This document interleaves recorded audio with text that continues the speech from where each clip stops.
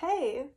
So a few weeks ago, I posted a before and after of Gua Sha, where I really focused on skin texture on a client, and I got so many DMs about this.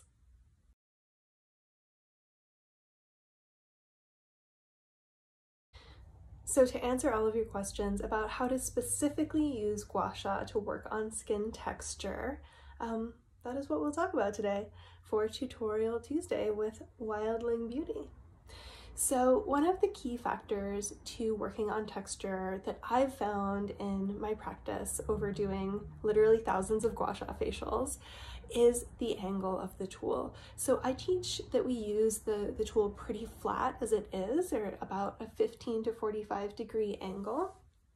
So let's see. So it's sort of in between like here and here. So we kind of want all of this surface area to be touching the skin, to be in contact with the skin. When we're focusing on skin texture, I make it even more flat. So I actually want the entire surface of the tool to be making contact with the skin. And I'm holding it sort of down here. If you're doing it further up, it would be a little bit more challenging. But there are mostly ways that you can hold the stone so that you get a ton of surface area in contact with the skin. So that's number one, really, really, really flat with the stone. Number two, anchoring. So we want to get that magical little micro pull between the support hand and the tool.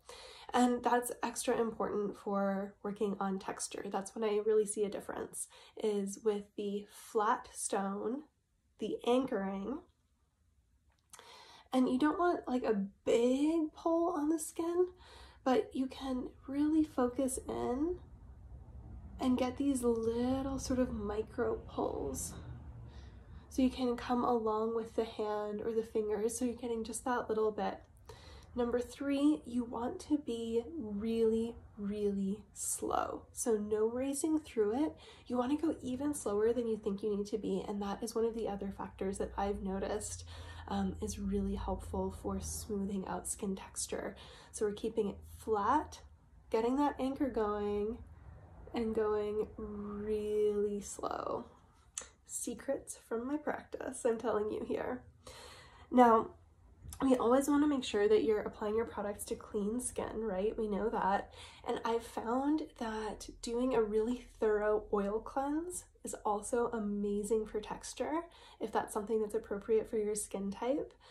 So really working the oil cleanser in helps to dissolve some of the debris clogged in the pores. With a nice hot washcloth removal, your skin will already feel so much smoother after that. With the washcloth removal, you get a little bit of light exfoliation. Then apply your tonic. This is the Wildling Empress tonic, which the lymphatic activating sweet fern in there is really good for the skin texture. And on top of that, you get your Empress oil. And getting just the right amount of oil is actually important for skin texture as well. So when you don't have enough oil, it doesn't glide properly. I still have a little balm over here. But when we have more oil, it's a bit of a slip and slide. I'm not getting any grip right now, so I'm going to work that in. And you can experiment too with using a little bit more or less oil. You can even try it out on your forearm with an oil that's less precious to you to get that sensation of having the right amount of slip and a little bit of grip. So this is perfect now that I rubbed it in a little bit. So you would want just that right amount, super slow, super flat, and anchoring.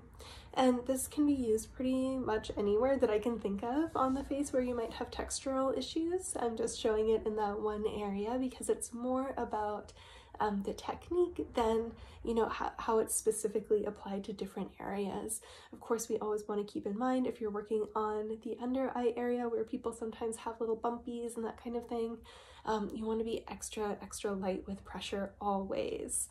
And if you have any other concerns about contraindications, you can check my highlights. And if you have any other questions, just pop them in the comments below.